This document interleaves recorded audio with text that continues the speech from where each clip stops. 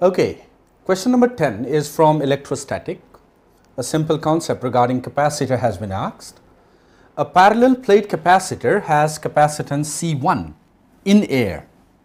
So the total area is A, separation is D in air. So the capacitance would be epsilon naught A by D.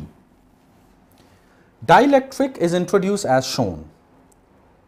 The half part in terms of distance as well as in terms of area. Because the total area is A and this has been inserted in the half part. So this has A by 2. This segment is filled with one dielectric of constant 4 and the rest are filled with dielectric of constant 2. And now the resultant capacitance is C2 and we need to calculate C2 by C1. Well, the whole thing can be divided in this way. This and this would be in series and this is one unit and this unit and the whole unit would be in parallel. In other words, it would be something like this.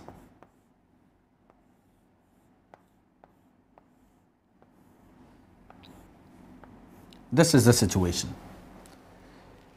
For this particular capacitance, let's try to see, that would be the K is 2, so 2 epsilon naught, area is A by 2, separation is D by 2, so that would be A by D itself. For this again area is A by 2, separation is D by 2, so K epsilon naught A by D. And for this area is A by 2, separation is D, so 2 epsilon naught A by 2 multiplied by D. So in this way these two are in series, this is one, that's a case, and this block and this block they are in parallel. When you calculate this and you find C2 and when you do C2 by C1 you would get 7 by 3. So question number 10 will lead us to option number D.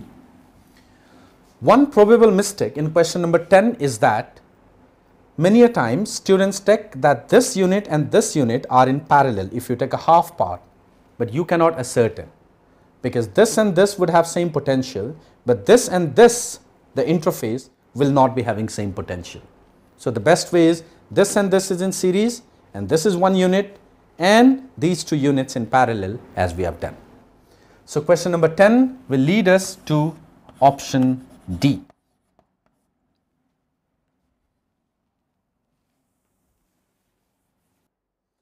Question number 11 is again related to gravitation. It says a spherical body of radius r consists of a fluid of constant density. Everywhere the density is uniform and is in equilibrium under its own gravity. Now you got to see that due to all the gravitational force, every element would be getting an inward force and that would be balanced by the force due to pressure. What do I mean is, suppose at distance r, if you consider a small element, it would be getting force of gravitation towards the center, but together it would also be exerting pressure on the component where is it touching. For instance, here the pressure would be P and here that would be P plus dP, because lower you go the value of pressure would increase correspondingly. And the force of gravitation which is acting on this particular segment would be balanced by the force of pressure exerted by the rest of the element which is in contact. We need to calculate the value of pressure at different locations. Since gravity at different places is different, so we better go with the term of pressure gradient. That would be dP by dr would be rho times g at this point, that is g m small r by r cube. But then again with increase in r the value of pressure is decreasing, so we need to put a negative sign. Now I'll be getting dP equals to minus rho g m by r cube into r dr, And at small r equals to capital R, at the highest point, the pressure would be 0. And at small r equals to this, the pressure is P. This would give us P equals to rho Gm by 2r cube into r square minus this much. So what we have done is that we have successfully calculated the value of pressure as a function of distance r. Now all I need to do is that plug different value of r, and I'll be getting these values for verification, on which you would get B and C as the correct option. Keep in mind, this section has multiple options which may be correct. So many a times you may get only one option, or many times you may get double options or three options, whatever, given according to the situations. So that was about question number 11, which has answer as B and C. Now we'll move to question number 12.